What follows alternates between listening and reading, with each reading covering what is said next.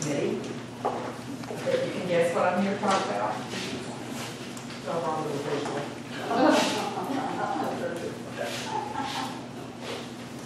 So the audience can see it, so you get it. Two things. One thing I'm going to talk to you about is something I'm very proud of, and the other is something I'm not very proud of. The Turner Center for the Arts and the Valdosta Arts Foundation, our parent organization, are very proud to be a part of Georgia's creative economy and Georgia's creative industry. You may or may not know that the creative industries in Georgia represent a combined $29 billion of revenue, employ more than 200,000 people, represent 5% of all employment and 6% of all business revenue in the state. Georgia's creative economy not only contributes to the state's bottom line and our local bottom line, it draws millions of tourists each year, adds significantly to the quality of life and the vitality of every community, including ours, and represents the bulk of Georgia's rich cultural heritage and identity. Our thriving creative economy contributes to Georgia being not only an ideal place to do business, but also an incredible place to live and explore. Any of you would disagree with that.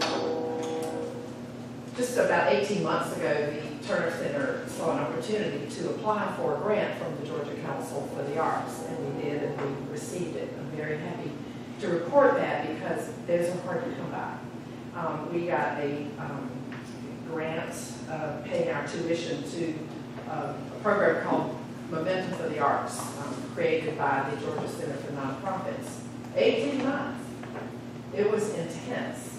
And one of the things that we brought out of that program was a brand new 5-year strategic plan, which I would be happy to share with any of you. We're very, very proud of not only this beautiful document designed by our in-house graphic artist, Gretchen, I have to give him a little plug, but because it provides such tremendous directives for us as the Turner Center for the Arts, and I believe for the entire arts community.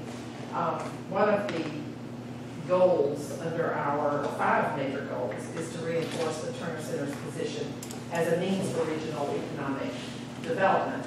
And so what I'm here to tell you, I'm very proud of this, the fact that we were able to accomplish this 18-month program and bring out of it something that's so tangible and so forward-thinking. And I have to give a big plug to Dr. Ron Zachariah for being the one who, the driving force behind it. One of the reasons that those Georgia Council for the Arts grants are so hard to come by is because they had, in the last 2 years, suffered an incredible cut in their funding from $4.3 million and being an independent agency overseeing the entire state's creative industry to $500,000.